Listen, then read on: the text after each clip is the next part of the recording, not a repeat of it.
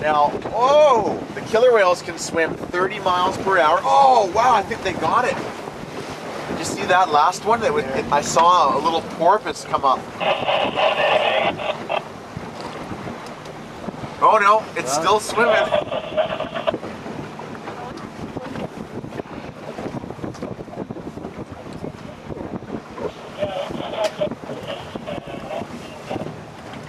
Oh, that time I think they pretty much...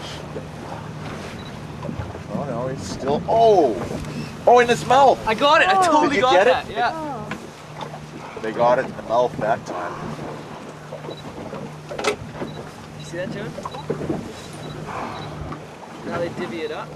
In the mouth.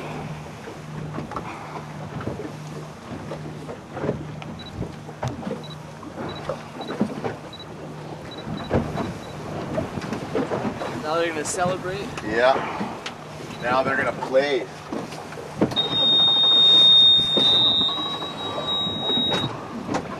They work like a pack of wolves to take down these animals, and then they share their food. I think the little one's injured now because they had it in the mouth. So it's not going to be able to swim very quick now. There's a big male there too, eh? He's got the really tall fin. Yeah. He's coming our way. Totally. Oh! I'm loading. Oh! Hey, that was a good shot of the harbor. It's a harbor porpoise for sure. That's a harbor porpoise. They knocked him right out of the wall. He was right in the air. They knocked him. You didn't get that, Brendan, when he came up? Oh, dude. It's okay, it's okay. They knocked him clear in the air, that harbor porpoise.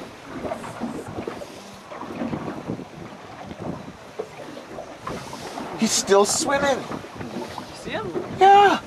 He's ahead of them, swimming for his life. Right there, see that little splash? He's still alive. The little dude is still living.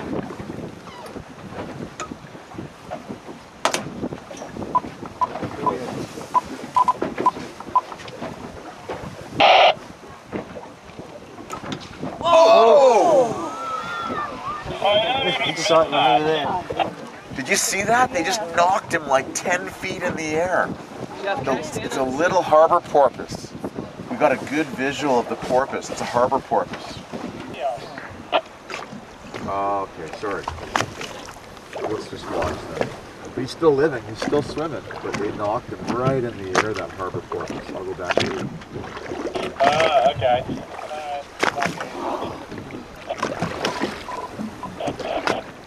Guys, that was amazing. You saw the whole porpoise when they knocked him in the air. This is like raw National Geographic, eh?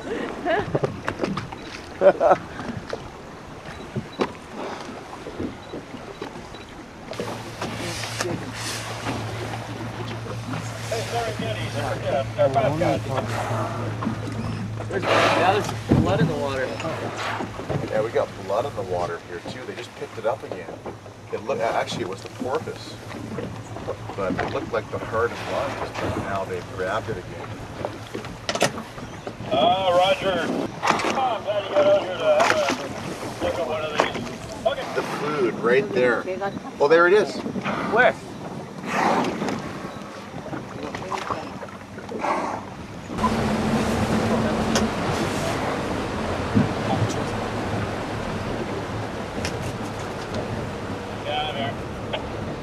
You ever get a chance to see the heart lungs? They weren't even attached to the porpoise. They ripped him open and they pulled his heart and lungs out, but he was still attached to them. It's totally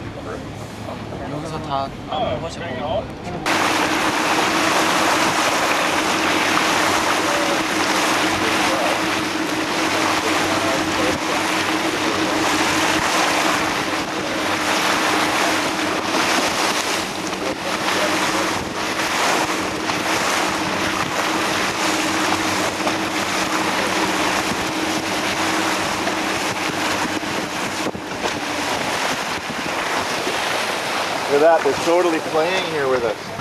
The problem is we got to get another boat with us. If we get another boat, they'll go beside him and we can view them. Right now they're bow riding, but our bow is too long. We can't see them.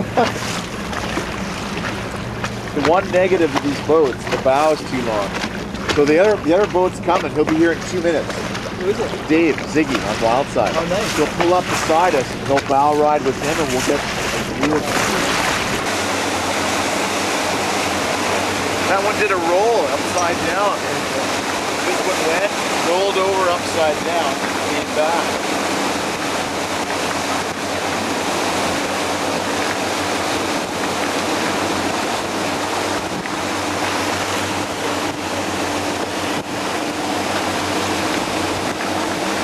It was built in 1860.